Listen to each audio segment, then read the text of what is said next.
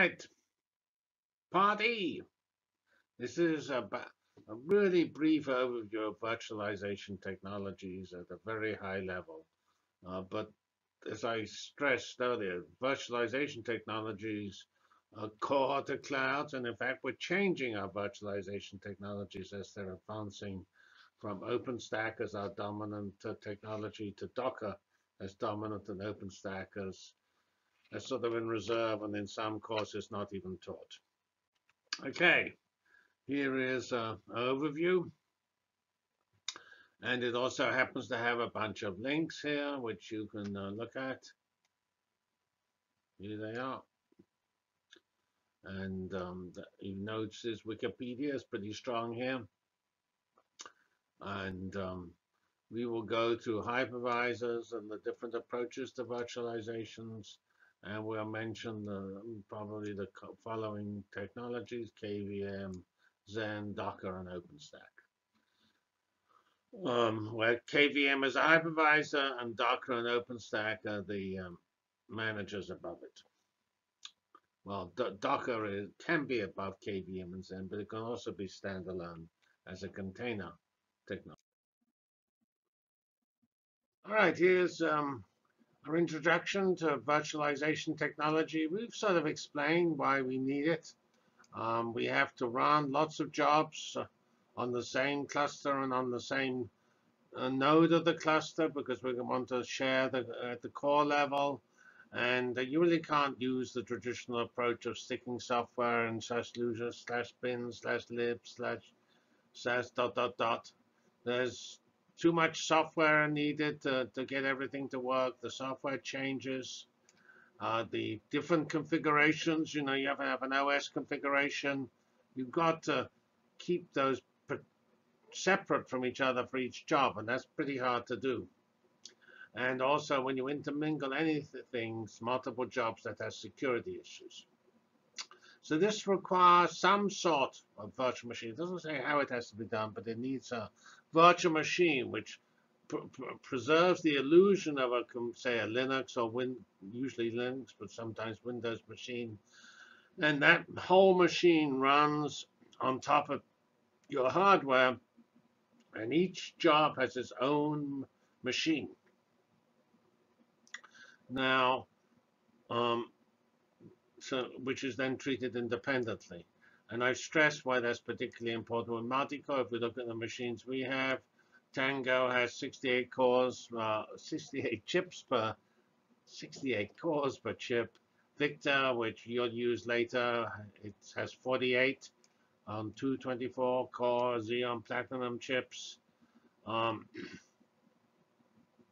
And you use hypervisors or virtual machine, which are virtual machine monitors, which is some sort of computer software or even hardware that creates and runs these virtual machines and translates the actual call of the captured program in the virtual machine into the real call running on the hardware. So the machine in which it runs on is called the host. That's a reasonable name. And each of the virtual machine is called a guest. And depending on the technology, the guests have the same operating system or a different operating system from the host. And hypervisor just meant to say that, well, it's a really important thing going on. It's buried in the past. This term was invented a long time ago. And it's a variant of supervisor because originally all this technology of running computers was called a supervisor technology. All right, so now we have a little more detail on the technologies for virtualization, which there's this well-known division into type 1 and type 2. Type 2, sort of where you have an actual OS running on the real hardware. So this is a real job, OS on hardware, no virtualization. That supports the hypervisor, which then supports the guests. Here we have 3 guests. In type 1, the hypervisor runs on the hardware, and the guests run on the hypervisor. And in some cases, you can modify the guest OS to make system calls to the hypervisor rather than executing machine I/O instructions, which the hypervisor simulates. That's called paravirtualization. All right, and so since 2005, hardware virtualization has been around as an alternative to para-virtualization, and that's, say, we started, all this virtualization started long before 2005, because IBM found it pretty useful for their early mainframes, and they actually pioneered this.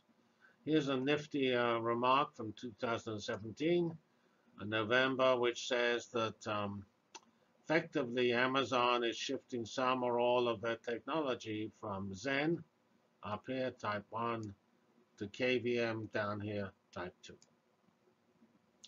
Again, that was not, it was sort of slightly secret announcement. Now there's this other approach called operating system level virtualization, which uses the fact that Linux actually has the technology to virtualize built into it. It's called containers. And you can isolate user space instances in Linux.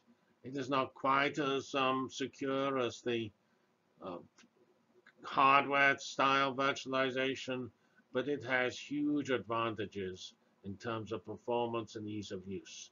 And this is what Docker implements.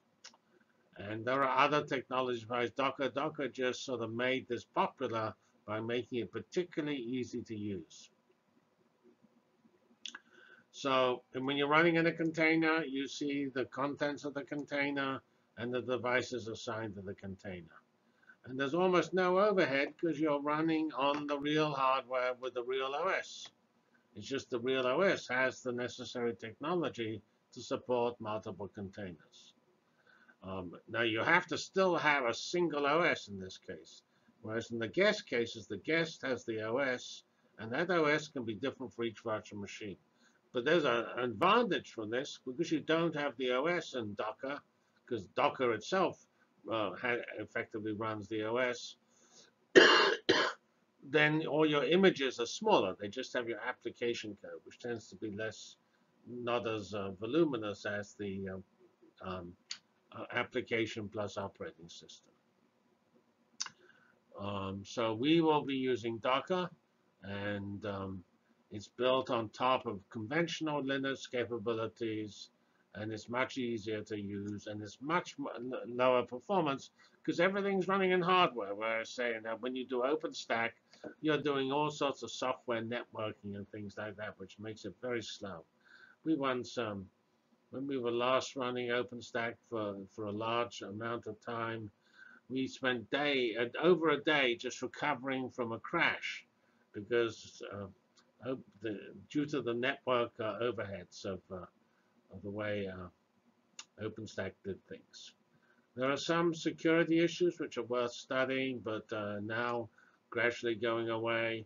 And there's Kubernetes, which manages lots of Docker instances, and it supports, therefore, sort of parallel computing or large jobs or hyperscale computing.